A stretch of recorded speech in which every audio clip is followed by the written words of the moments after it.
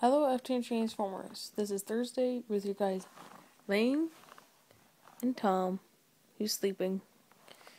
Yeah, we had a quite interesting afternoon. My friend Annie come over, so he's kind of tired out right now. So this topic this week is locker rooms. So here we go. My experience with locker rooms. Basically, when I was in public school, I had to change in the girls' one. It kind of sucked, but when I got to high school, I did do gym my first high school I went to. But good thing about me that I was not allowed to do gym. I just got the credit anyways. All I was allowed to do is go to the workout room because of my health issues, my hip problem. Because if I had in gym classes, in the gym class here is very physical and activity. Like, I don't mind being active or anything, just my hip. If I did too much activities, then it will kind of give out and be sore for the rest of the day. Kind of sucks. But now now I'm older and everything, and an adult, it actually is getting a bit better, thank God. But in high school, my second one I went to, I lived across the road from it. So if my teacher told me to go change, all I have to do is go to my house, basically, and get changed there, and then come back and go to the workout room.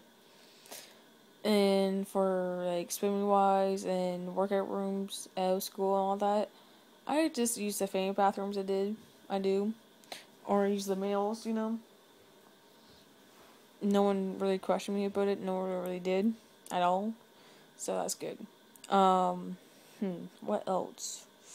If you want to pass in the locker room, especially using not a family bathroom, but actually a male's bathroom, just be yourself. Don't panic. Don't like oh my god, is my bladder sticking out or anything. Just be yourself. Keep calm. Keep cool.